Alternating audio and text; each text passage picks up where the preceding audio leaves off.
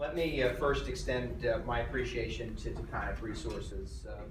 I am continually inspired and impressed by the work that TRI does, the people that you serve, and most importantly, how you help to change minds.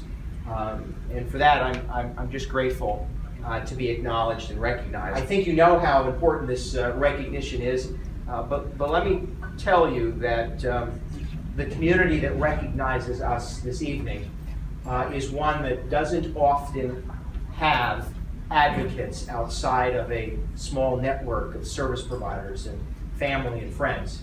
So the fact that they, Taconic Resources and their partner agencies, but Taconic Resources, would acknowledge and honor us this evening, they're welcoming us into a very small, however fierce group of advocates, and that's an honor in and of itself. What we're trying to confront in Dutchess County through the Think Differently initiative is getting people to think about how we interact with one another. We're not imposing mandates or expecting new legislation, although we'll advocate for improvements and policy enhancements. But what we're focused on in this county is saying to every resident, there is someone else out there who has an obstacle in their life, who has a challenge that they have to overcome. And they just want to live as independently as possible. They just want to have the same respect and support and assistance that we expect. They are children who just want to play with one another. They are seniors who want to get to and from a home.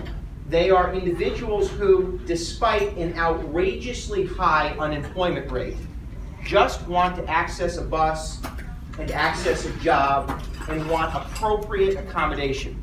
I am here accepting this honor, and I appreciate the acknowledgement. But the truth of the matter is I asked Dutchess County government to try something new.